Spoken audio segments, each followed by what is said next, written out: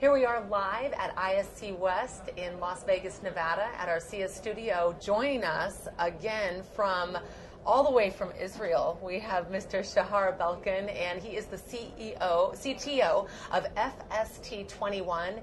And again, this product, Safe Rise, is getting quite a rise. It's quite a buzz at this show. It won Best New Product Award in the New Product Showcase here at ISC. I have the great honor of speaking to the chairman, the CEO, and Mr. Farkash, and then Mr. Lupo, and now we have Mr. Belkin here to talk to us a little bit about the technology, but he shared some really interesting things about a story. We were just talking. Tell us, let's start with that if we could, Mr. Belkin, regarding you being here 3 years ago. You came to visit the show, and what did you find? Okay, 3 years ago, I met the general when he asked me if there is a solution in the market that could prevent bad people from coming into a building.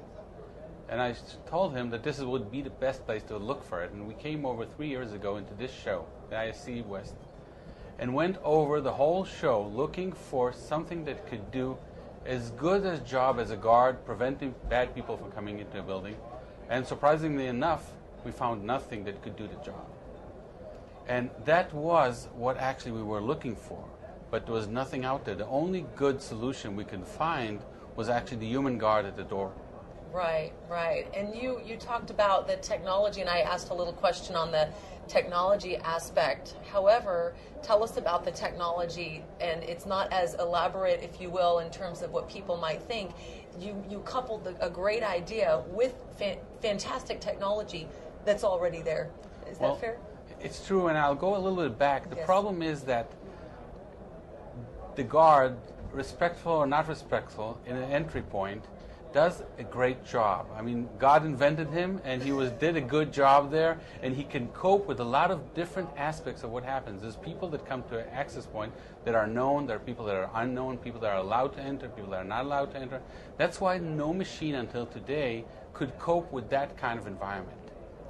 And what we actually developed is a machine, I would call it a machine, but a system that can see, can understand what it's seeing, can hear, and can talk. So it can actually ask questions, get answers, and see the person, sees his face, recognize him from a database, recognize his behavioral from a database, and eventually can ask him questions, who did you come to visit, or what's your name, and help him in. And as Mr. Farkash said, that it's identification versus verification.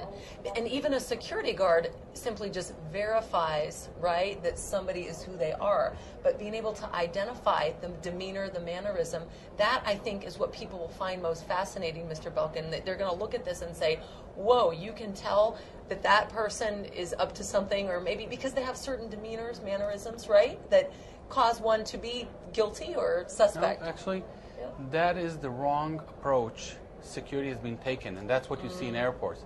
We're not looking for the bad guys. We're actually looking for the good guys, because the good guys are coping with technology. They're looking into the camera. Right. They're willing to say their name. Anyone who wouldn't be looking at the camera is already half guilty. And there, you had people looking for the wrong things in essence, right? Right. Just imagine your airports when you're looking only for the good guys.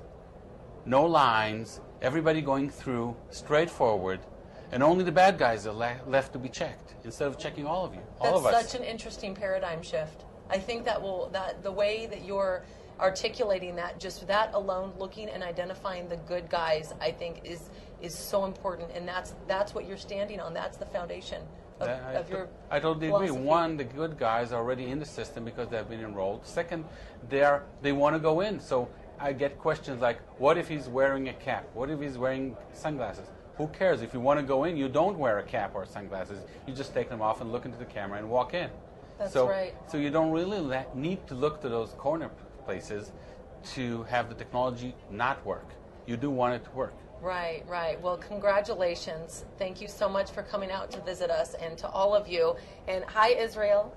I wanted to say a little hello. I know you've come such a far way, and boy, all the more worth it. I know every year is worth it coming out to the ISC West, but there's something extra sweet about this year, I am sure, right? For us, yeah, sure. Absolutely. So we're here with Mr. Shahar Belkin, CTO of FST21, and the winner, the Best New Product Award in the New Product Showcase here at ISC West, the winner and Safe Fries is the product and the innovation to look out for. And we already know we're going to have everyone go to your website. That's www.fst21.com. Thank you so much for coming out, and congratulations.